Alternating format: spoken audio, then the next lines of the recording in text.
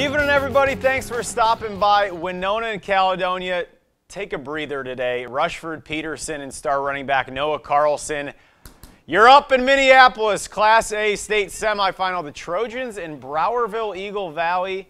Noah Carlson scoring on Rush Pete's opening drive. Then later here in the first 25 yards, let us remind you, he came into the game with 42 touchdowns on the year. Second quarter, Lucas Rasmussen, he has 13 interceptions on the season, returns it to the 13-yard line. Next play, Trojans are up 28-0 just like that.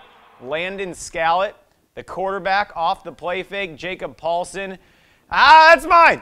29-yard touchdown toss from Scallett. Under 2 minutes to go before the half. The Trojan starters, they can grab a seat this afternoon. Carlson, Michigan and Iowa want him for track and field. Are the Gophers going to be the team for football? It's Carlson's call at some point. He ran for 236 yards and 4 scores, 49-0 at halftime. Rush Pete to the Class A Prep Bowl title game. We talked about starting and finishing, whether it be each quarter, each half. You know, after the first quarter, we talked about, all right, now it's 0-0 again. We got to win this quarter. And, you know, obviously the boys executed, and you know, they did everything we asked them to do and more. I think we're in our stride right now. We're playing really good. Our line is blocking. Our defense is converting on turnovers, and we're just playing really good right now. Started strong, kept pushing. I thought it was pretty cool that the guys could get together and be physical for 2 quarters solid like that.